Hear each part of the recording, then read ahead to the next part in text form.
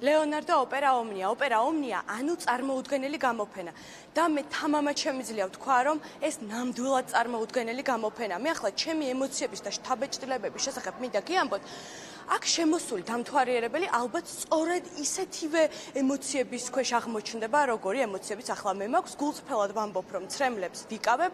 ეს რეპროდუქციები ძალიან არის მიახლოებული ორიგინალთან. შეიძლება ითქვას, რომ არ ვიცი, ალბათ იგივე შთაბეჭდილებას სტოვებს დამთვალიერებელზე, რასაც ორიგინალი, მით უმეტეს მე აქ აღმოვაჩინე ერთი ნამუშევარი, რომლის ორიგინალი ვერსიას მე მიუხედავი ნანახი მაქვს და ის მას არაფრით არ ჩამოვარდება. ეკატერინე კიკნაძე ისაუბრებს ჩვენთან ერთად ეროვნული გალერეის მმართველი. მოგესალმებით, ეკა. შესაძლებელია გაუჩნდეს დამთვალიერებელს შეკითხვა, რატომ უნდა მოგვინდეს რომ ვნახოთ რეპროდუქციები. და მაყურებელს შევახსენებ, რომ საქართველოს შეუერთდა ლეონარდო და ვინჩის გარდაცვალებიდან, დაბადებიდან 500 წლის იუბილეს და ასეთი სახით აღნიშნავს.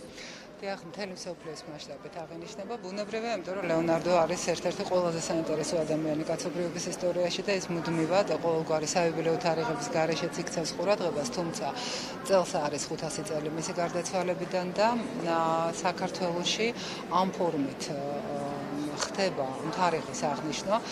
ეს არის არჩეულებრივად საინტერესო გამოფენა, რომელიც ჩვენგან გაემგზავრება იაპონიაში და შემდეგ მოივლის ევროპისა და ევროპის რამდენიმე ქალაქს. წარმოუდგენელი გამოფენა. რატომ უნდა ეწვიოსო თქვენ მკითხეთ? აქ არის წარმოდგენილი ზუსტი ციფრული რეპროდუქცია 17 ფერწერული ნამუშევრისა ლეონარდო და ვინჩის. ეს ნამუშევრები ყველა არის გაფანტული მსოფლიოს სხვადასხვა მუზეუმებში და მათი ერთ სივრცეში თავმოყრა პრაქტიკულად შეუძლებელია. ამიტომ ამ ტიპის გამოფენები იძლევა ზუსტად ამის საშუალებას, რომ ჩვენ ერთ სივრცეში დავათვალიეროთ ყველაზე ადრეული ნამუშევრი და გვიანი პერიოდის, ანუ მთელი შემოქმედება მხატვრის და წარმოვიდგინოთ მისი სურათი. ასეთივე ტიპის გამოფენა 2 წლის წინ იყო კარავაჯო საქართველოში და მანაც გამოიწვია ის შედეგები, რომელიც დღეს უკვე ნათელია, არის ის, რომ არაჩვეულებრივად დიდი ინტერესი. და ჩვენი მთავარი ფოკუს ჯგუფი, რა თქმა უნდა, არის სკოლის მოსწავლეები. ეს არის საგანმანათლებლო პროექტი და პირველ რიგში ორიენტირებულია სწორედ იქეთკენ, რომ ადამიანებმა დაათვალიერონ, განსაკუთრებით სკოლის მოსწავლეებმა დაინტერესდნენ და მე აუცილებლად ჩავიდნენ ამ მუზეუმებში და ნახონ ორიგინალები. ახლა სწორედაც შეიძლება ითქვას, რომ მუზეუმში ძალიან ბევრი ხალხია და ესე აქ ძირითადად არიან მოსწავლეები. მე რამდენადაც ვიცი, მათთვის ეს უფასოა, თუ შეიძლება რომ ამის შესახებაც დეტალურად გითხრათ. კი ბატონო, სიმონ საქართველოს ეროვნული მუზეუმის სიმონ ჯანაშიას სახელობის საქართველოს მუზეუმში მიმდინარეობს ეს გამოფენა. ყოველი კვირის 4 შაბათ და 5 შაბათ დღეს მოსწავლეებისთვის არის უფასო ვიზიტი.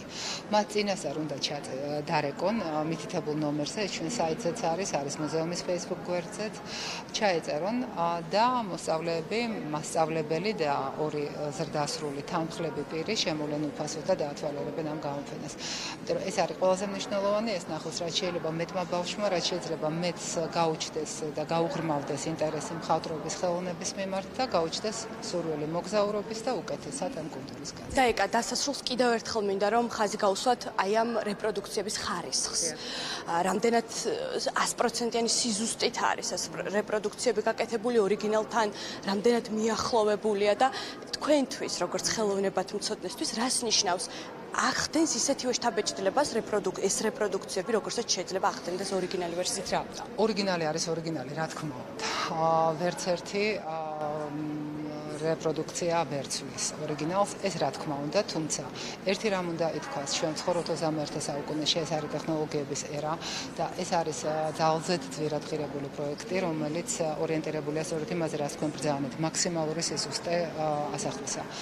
რაც ყველაზე მთავარია და განსაკუთრებით ეს ეხება საიდუმლოს ერობის ფრესკას, რომელიც ასევე წარმოდგენილია აქ, გარდა ვთქვათ სიზუსტისა ფერში რეპროდუქციების, ეს არის ნატურალური ასლები ზომის თვალსაზრისითაც და ეს ნამდვილად ძალიან მნიშვნელოვანია, ვინაიდან შევიცაც ვუყურებთ ფრესკას, ვუყურებთ მას ნატურალურ ზომაში, ეს ძალიან მიახლოებულ შთაბეჭდილებას ორიგინალთან გვექნის. ამის მერე აუცილებლად უნდა გაგვიჩნდეს სურვილი, რომ ჩავიდეთ მილანში და ვნახოთ ფრესკა ადგილზე. ისევე როგორც ყველა ეს სულ 20-მდე ლეონარდო ფერწერული 20-მდე ფერწერული დელო არის ლეონარდო და ვინჩი შემორჩენილი, მეტი არა, მოგეხსენებათ ის მრავალი წლის მანძილზე სრულყოფილებამდე მიხავდა თავის სურათები, ამიტომ ძალიან უჭირდა დასრულება და ამ მხატვართან თითოეული შეხვედრა არის აღმოჩენა და ახალი ინტერესის გახვევება. ძალიან დიდი მადლობა ეკა კიკნაძე საუბრობდა ჩვენთან ერთად. კიდევ ერთხელ შეგახსენებთ, რომ 29 მარტამდე დარჩება ლეონარდო და ვინჩის